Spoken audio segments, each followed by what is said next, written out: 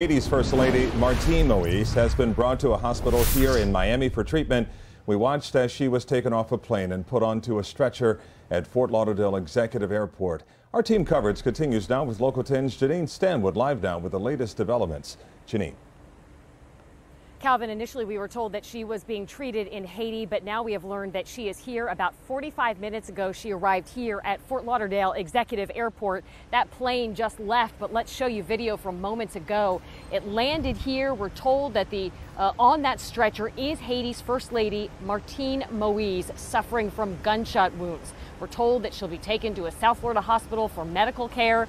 You can see in that video she is surrounded by members of Homeland Security and other law enforcement as she's rolled from that Trinity Air ambulance to that private ground ambulance.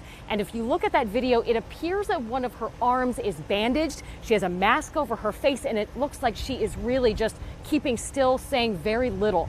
As you know, as we reported, it was in the early morning assassination of her husband, Haitian President Jovenel Moïse, when officials say the First Lady was shot multiple times in their private residence. According to the Haitian ambassador to the United States, she is stable but critical.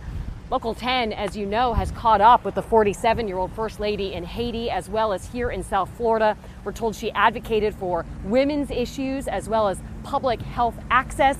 Calvin, you have visited Haiti. You have met the First Lady. You have frequently said that she is rarely not by her husband's side. Again, now she is in South Florida getting treatment. As soon as we get more on her condition, Calvin Nicole will let you know.